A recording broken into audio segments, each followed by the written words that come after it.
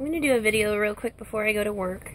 I wanted to talk about Ephesians chapter 6. It starts in verse 13. Wherefore take unto you the whole armor of God, that ye may be able to withstand in the evil day, and having done all, to stand.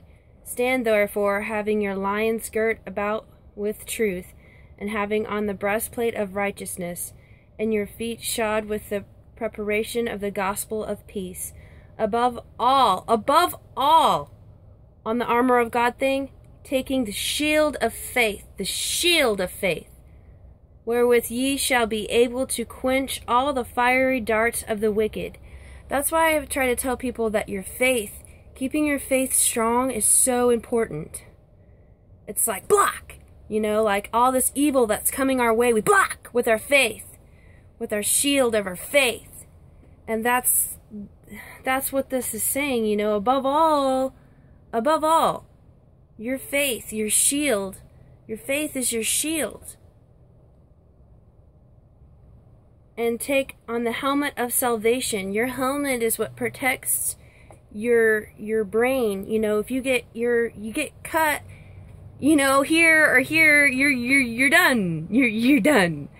So that your salvation is very important. Your helmet's very important, which is the Word of God.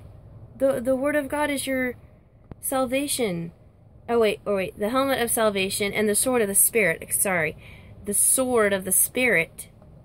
Sword of the Spirit, which is the Word of God. Sword of the Spirit, which is the Word of God. So the Word of God has something to do with Spirit. Praying always with all prayer and supplication in the Spirit, and watching thereunto with all perseverance and supplication for all saints. I'm just going to go ahead and stop there, because that's all I really wanted to do. I wanted to go through the armor of God in each, you know, the breastplate, the helmet, the shield, and how important our faith is, our shield, and how important our salvation is, our helmet. You know, and I also wanted to say real quick, us as believers, you know, Robin, Matt, and Leslie, and the Pilgrim, and I'm sure I'm missing somebody, but, you know, God brought us all together for a reason, you know, and I feel like, you know, we're all uniting together to ride with Jesus. You know, like, let's all come together. Let's not worry about all the fiery darts and all the wickedness and all that. I mean, I'm not saying we shouldn't be aware of it, but let's not be scared of it, you know, and even care about it, because we have the full armor of God. We're uniting right now more than I've ever seen in any church, anywhere. Like, or that's just how I feel about it.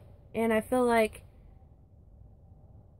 in the end of days, whether we're starting in the end of days or we're on the end of the days, we're going to unite with Jesus. We're going to ride with Him. And we're all going to unite together in this grand holy army. And we're going, and with Jesus is going to take care of business. You know, so to all these other people out there that want to threaten us, it's futile. It's futile. You're a defeated foe. You know, if you're threatening somebody, you're more foolish than anybody that I could call foolish. Because it's the lowest of the low to threaten anybody. I don't care your race, religion, beliefs, anything. I would never threaten anybody for their race, religion, or anything like that. You know, it's supposed to be about love. But It's just, we need to, as believers, we need to not worry. I mean, yeah, I do worry about people sometimes. You know, I worry about their souls. But there are some people that, they're just here. I mean, I hate to say it, but Satan's got his people too. And there's no saving them. You know what I mean? Like, there's no help for them. They've already chose their side. They've already chose their side. And that's just it.